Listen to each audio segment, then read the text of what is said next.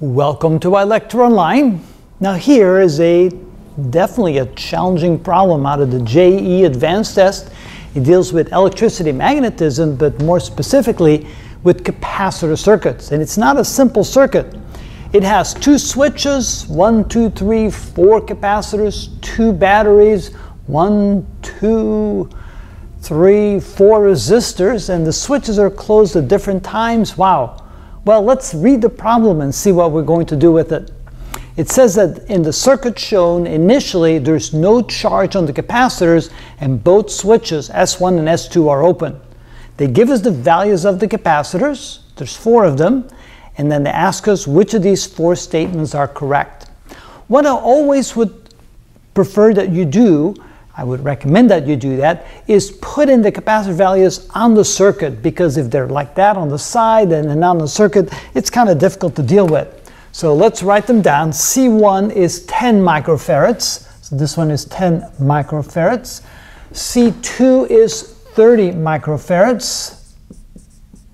C4 and C3 are both 80 microfarads. So this one is 80 microfarads, and this one here is 80 microfarads. It just makes it easier, less likely to make mistakes. All right, let's go ahead and read the 4 statements and determine which of those 4, it could be one, could be all, could be none of the statements, which ones are correct. All right, at time t equals 0, we close switch 1. So switch 1 closes, switch 2 stays open. And so now they're asking us for the instantaneous current in the closed circuit. And they ask us, will it be 25 milliamps? So the moment the switch closes, none of the capacitors have any charge on them. There's only one battery in the entire closed circuit. This circuit right here, this branch here, will have no current in it, even though it has a 10-volt battery, is because it's an open circuit, so no current will flow there at all, and this capacitor is not charged at all. When capacitors are not charged and the circuit closes and current begins to flow, those capacitors act like closed circuits. In other words, it's like there's no capacitors there. So those 3 capacitors are not there the moment you close switch 1. So essentially we have 5 volts that then goes around the circuit, or 5 volts that's applied to the circuit, and we have 1, 2, 3 resistors in series. So for part A, we could say that the resistance total is equal to 70 plus 30 plus 100, which means 200 ohms. The voltage is equal to 5 volts, and so the current, which is equal to V over R, is equal to 5 volts divided by 200 ohms. And so 5 divided by 200, that would be 250 amps. And so sure enough, 25 milliamps, so A is indeed correct. That's a correct statement. How about B? So now S1 is kept closed for a long time such that the capacitors are fully charged. So that's what they mean when we have S1 closed for a long time, long enough for all the capacitors to fully charge. Of course, once the capacitors are fully charged, they don't allow any current to flow, so no current is flowing through the circuit. Now they want us to know the voltage across C1, and is that equal to 4 volts? So here the question is the voltage across this circuit right here, is that 4 volts question mark for part B? All right, for that what we need to do is first figure out the total capacitance. Now we have how many capacitors in the circuit? We have C1, we have C3, we have C4. There's a total of 3 capacitors and they're all connected in series. So for part B, we know that 1 over C total equals 1 over C1 plus 1 over C2 plus 1 over C3, which is equal to 1 over C1, which is 10 microfarads, plus 1 over C2, which is, oh, it's not C2, it's C3 and C4, so let's change the numbers, C3 and C4. So C3 is 80, so 1 over 80, and C4 is also 80, 1 over 80. So when we add that together, that would be, common denominator is 80, that would be 80, 8 over 80, plus 1 over 80, plus 1 over 80, which is 10 over 80.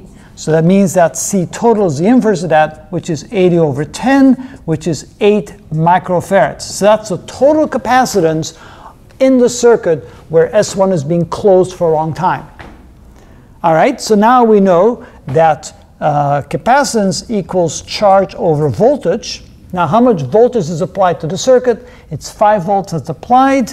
We know the capacitance, so we know that the total charge, Q total, is equal to C times V, which is, let's say, 8, right? Because it was 8 microfarads, times 5 volts, which is equal to 40 microcoulombs of charge.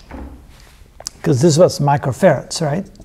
So now we know the total charge, and remember that the charge in capacitor and in series is the same on every capacitor, which means there is 40 microcoulombs of charge on C1.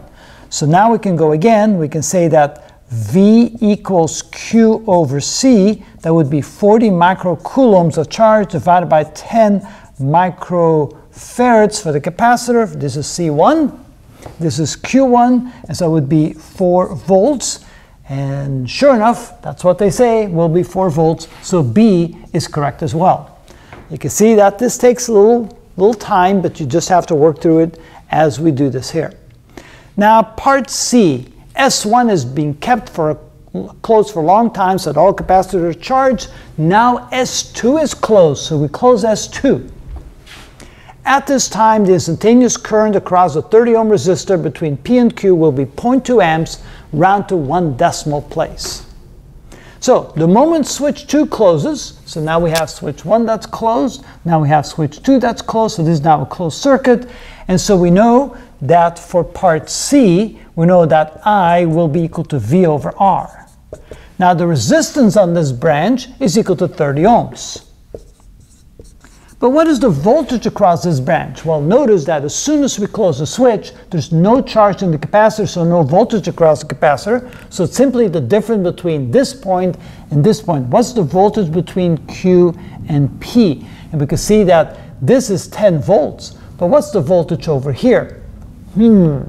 Notice that we have 5 volts from here to here. So if we assume that Q is at 0 volts, and this is being closed, the switch is being closed for a long time, so there's no current flowing in the outside branch, the closed loop.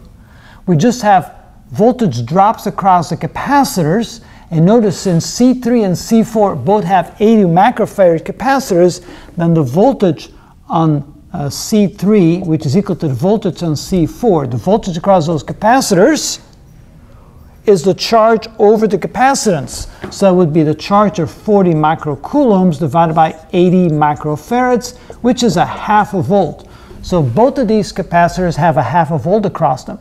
So we have 5 volts here, we lose a half a volt, so P is at 4.5 volts, and Q is at 0 volts, and then we have a 10 volt increase, so we'll go from 0 to 10 volts, and then from 10 volts to 4.5 volts. So the voltage drop across this resistor is 10 minus 4.5, so that's 10 minus 4.5, let me make this a little bigger, so it's equal to 5.5 divided by 30 ohms, and that's roughly, if this was 6, it would be 0.2, 5.5 is about 0.2, remember they told us round to the 1 decimal place, so that's approximately equal to 0.2 amps, and so it looks like C is correct as well. So far, A, B, and C are all correct. How about D? If S1 is kept closed for a long time, so again, we start over again. If S1 is closed for a long time, the voltage difference between P and Q will be 10 volts. Now that can be the case because only the 5 volt battery has any significance in the outside loop, and the 10 volt has nothing. 10 volt cannot be applied because switch S2 is still open for D. So the 10 volt has no application to the circuit. This is not even there because the switch is open, so this doesn't even exist. And there's only a 5 volt driving the current around the circuit. So the maximum difference between P and Q is 5 volts. 10 volts cannot be possible. So we say no, D is not a possibility. And therefore, the answers to this circuit are A, B, and C, and D is not correct. And that is how it's done. You can't do this in 3 minutes. But you saved all that time on the previous problems, so therefore You can go over a little. Yeah, this one will take you a while.